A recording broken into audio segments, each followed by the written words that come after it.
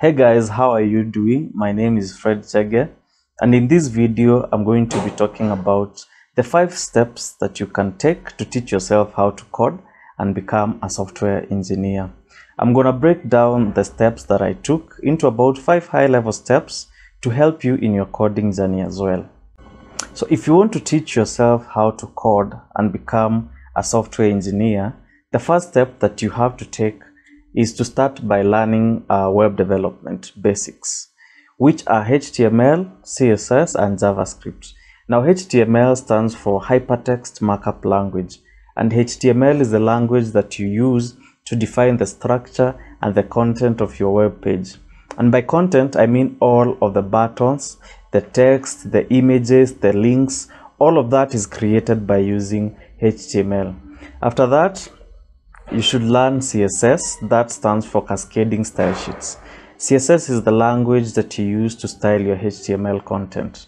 So let's say that you want your HTML button to be red or blue or something. You will use CSS to target that HTML element and style it with the color and font changes that you want. So again, CSS stands for Cascading Style Sheets. It is the language that you use to style your HTML content and make it look the way that you want.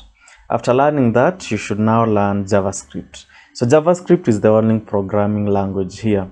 HTML and CSS are not programming languages. HTML is a markup language and CSS is basically a style sheet language. Now, JavaScript is the language that you use to make your web page interactive. And by interactive, I mean things like drop-downs, pop-ups, modals, all of those types of things are because of JavaScript. Now, two of the biggest mistakes that I've seen a lot of beginners making is that they are working through curriculums that are not heavily project-based. To where as soon as they log out of those platforms, they don't really know what to do on their own. And that's a problem because you have to know how to code outside those platforms that you are learning to code on. And the second problem I see for a lot of beginners is they are spending a lot of time reading books and just watching videos without really coding along. And if you really want to learn how to code, you have to be writing code as soon as possible, as much as possible, and building as many projects as you can outside of whatever online platform you are learning to code from. So projects are very important to you, actually measuring your own progress and seeing how well you are doing and coming along when it comes to your coding journey. So make sure that you find a heavily project-based coding curriculum that will force you to apply everything that you learn in whatever online tutorials that you're doing to now build real-world websites and applications. Now, step 3, find a software engineer that can serve as your tutor and mentor on your coding journey. Now, one of the biggest problems that I see with a lot of people that are teaching themselves how to code is that anytime they get stuck or need help, they don't really have anyone to ask questions to, so they don't have anyone that can kind of point them in the right direction and just kind of teach them what to focus on and what to ignore.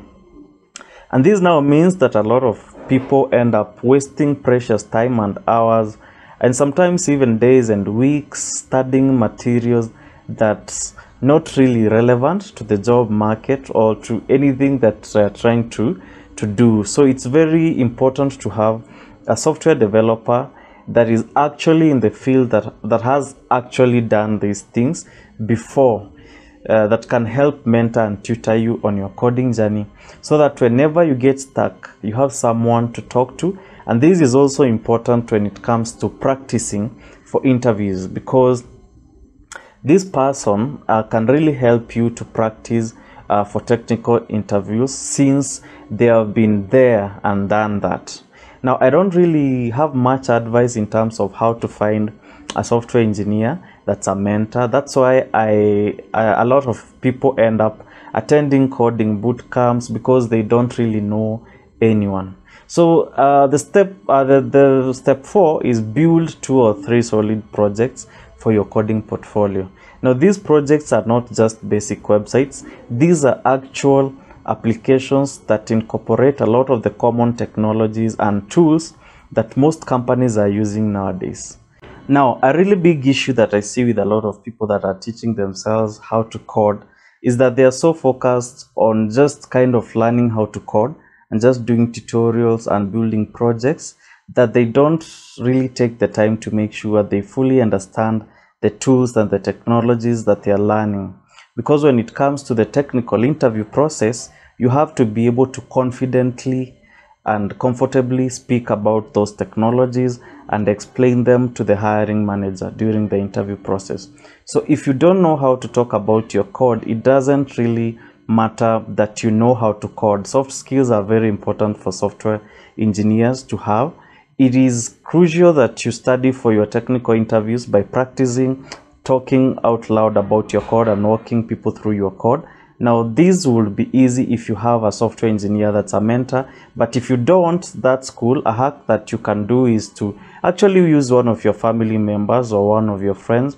And it's actually better that these people, they don't know anything about code, because then they are going to be asking you a lot of questions about the code.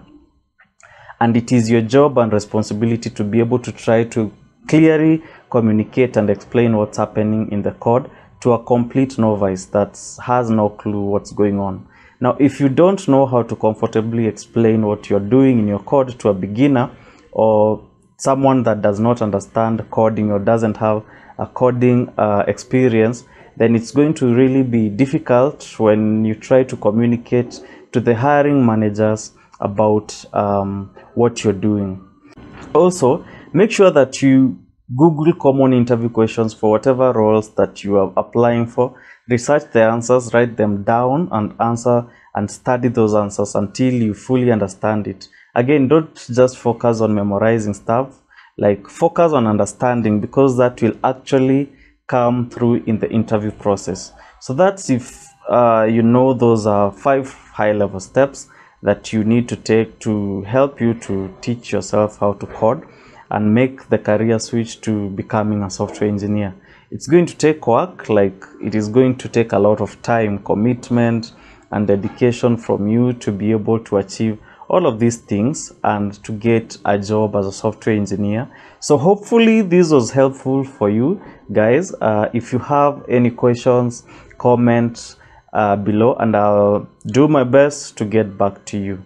Thank you again for watching. Make sure you subscribe for more content like this, and also leave your suggestions in the comment section on what kind of videos I should make next. Thanks for watching.